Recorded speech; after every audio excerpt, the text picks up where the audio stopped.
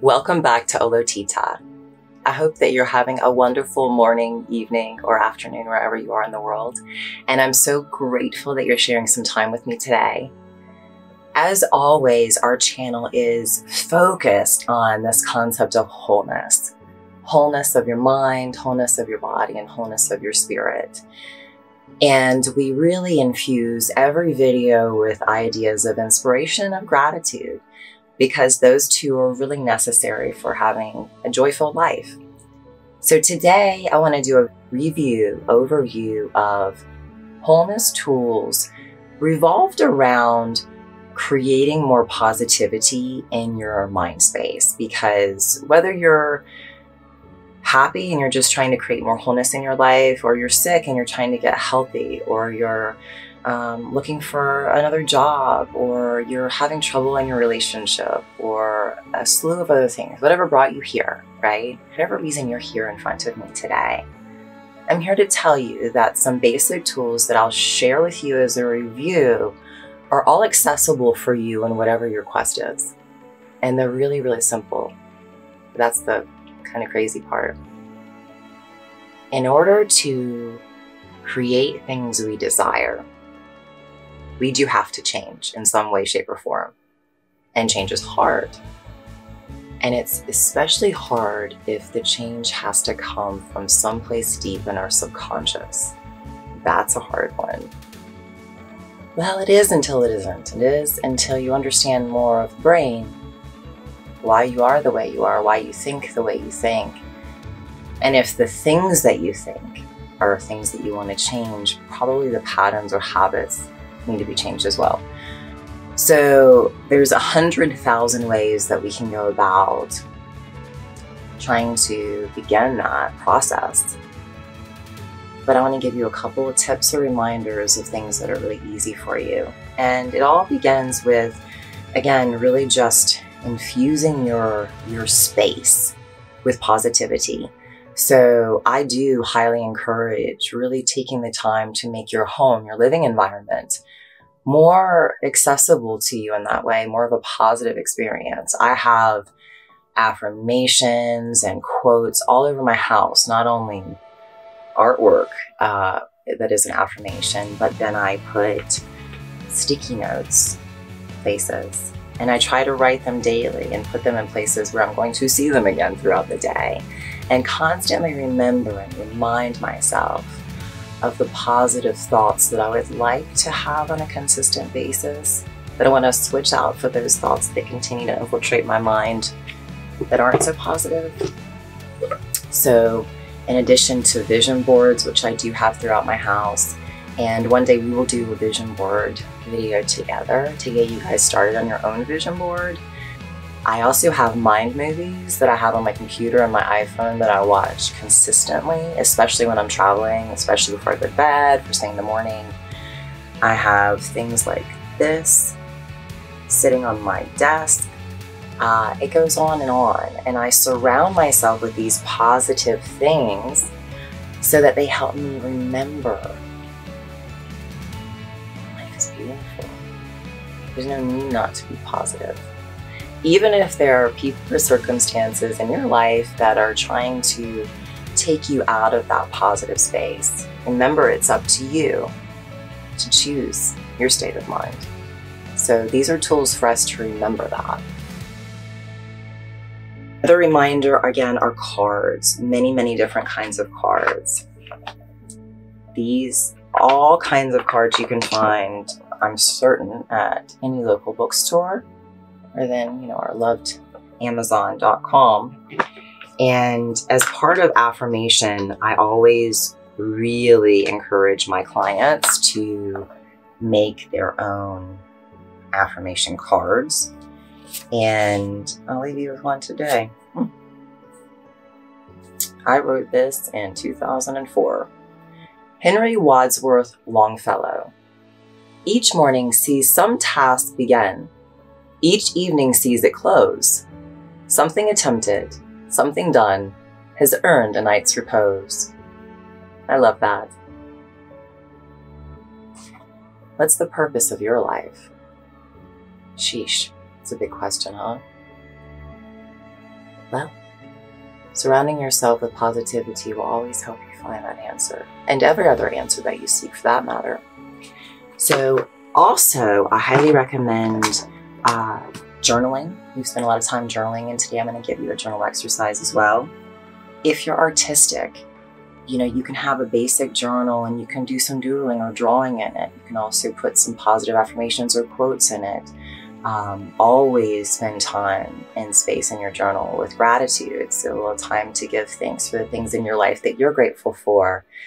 It can be any number of things, and there's so many wonderful journals out there. I personally use a blank journal, and I spend most of my journal time writing, but I have so many artistic friends who enjoy that creative creation space, even with journaling and having time to be artistic.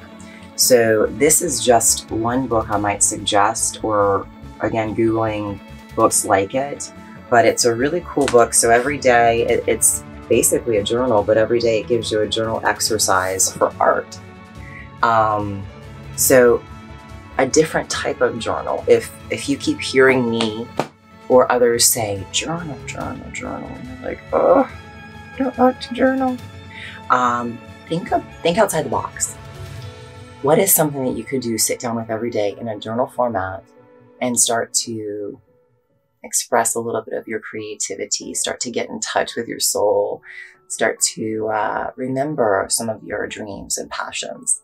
It's a really powerful tool. So please keep that in mind, right?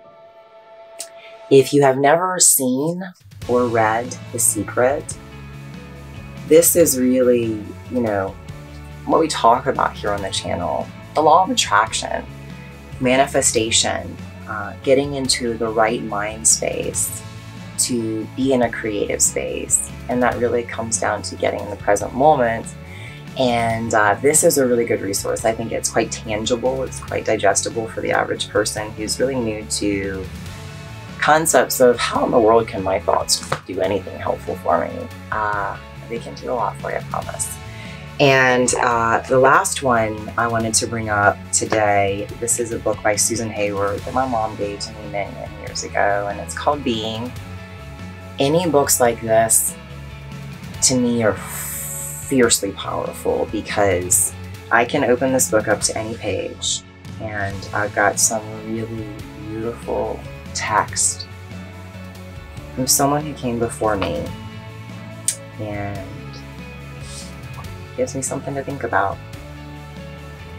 And with all of these tools, we are left with the opportunity, this beautiful, precious, special opportunity to continue in our journey of self-discovery, in our journey of wholeness. And remember, with every step along the way, that we get to determine our mindset. It is no doubt that we go through times and experiences and events that we feel really, really out of control in that way, or really devastated or sad, or feel these lower base emotions, and we feel very handicapped by them. And I'm here today to either remind you, if that happens, these tools are here for you to help pull you back up to a higher base emotion, like joy or happiness or love, contentment, gratitude. And the more that we work with this work, the more this work works with us. It is very synchronistic in that way. And I so delightfully invite you to participate in today's homework exercise. And that is a journal entry. So I want you to grab your journal for me.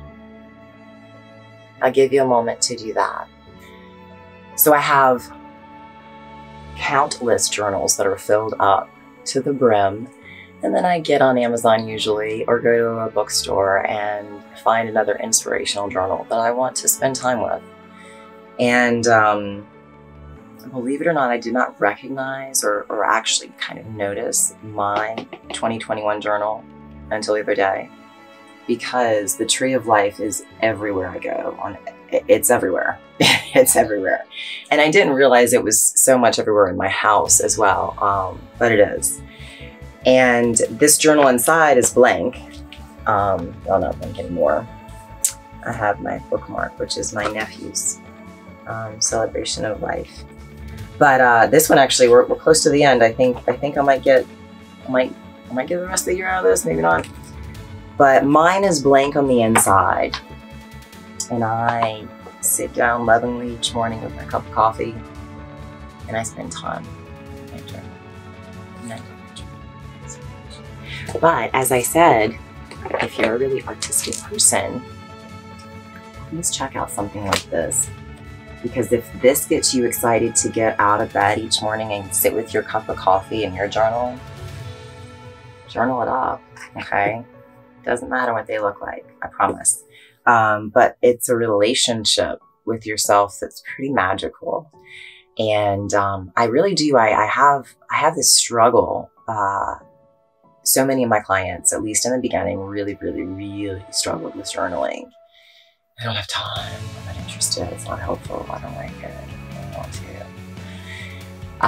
And I look at them and I'm like, but it's so joyful, what are you doing? Why? What are you thinking? Many of those of you who come around to journaling later find yourselves telling me, oh my God, it's probably the most important part of my day. It's so powerful to me. And I can't stress that enough. So, homework exercise. I want you to write this down today and then take time over the next few days and see if you can implement this exercise daily. Give yourself 5 days. Wake up 10 minutes earlier than you usually do for the next 5 days. And in that 10 extra minutes of time that you have before you do anything else, other than maybe get your cup of coffee, it's all I'm allowing you to do. Can't even run to the dishwasher, although I understand if you feel that insane need to. But I'm not allowing it for 5 days. And I want you to sit in a peaceful part of your home and journal. It's 2 parts. The first part of your journal entry each day is gratitude.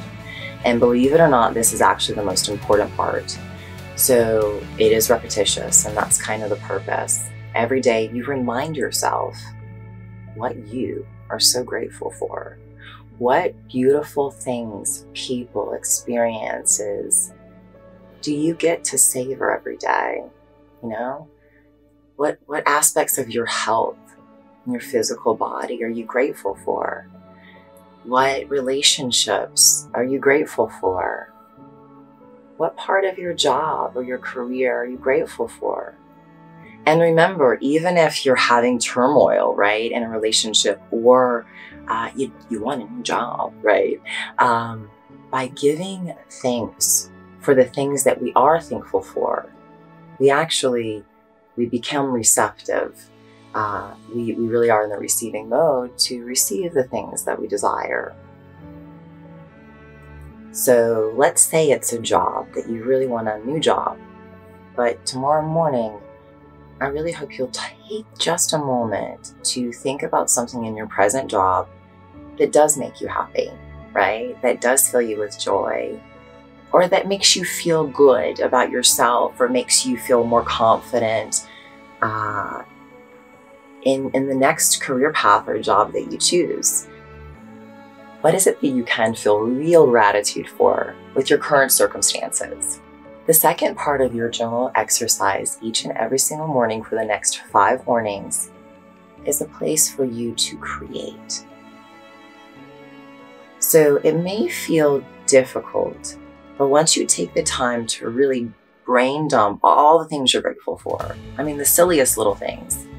I got these really cool new socks in Turkey, and I love them so much. So I journaled about them this morning. It could be that simple, right? Or to have a washer and dryer inside my house, you know. But once you finish really filling up the paper with all the things that you can think of that you're grateful for, just take a moment between that segment of your journal entry and the second segment of your journal entry and close your eyes and try to get to a place of perfect and total stillness, where your mind is empty and all you see is blackness in front of you. You get to a place where you feel like you don't have a body. You're not sitting anywhere, you're not anything. You're just part of consciousness. And if you can get yourself into that space of really just being part of consciousness, part of everything, ask yourself each morning one question.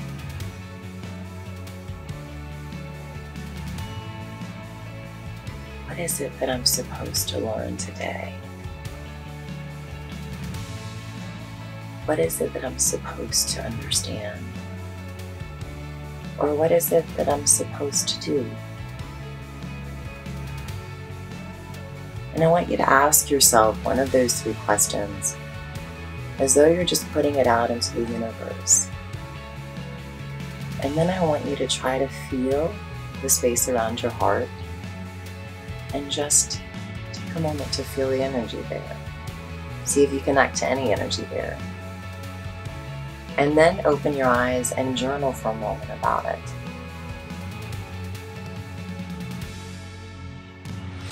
You can't find the answers outside. You find them inside.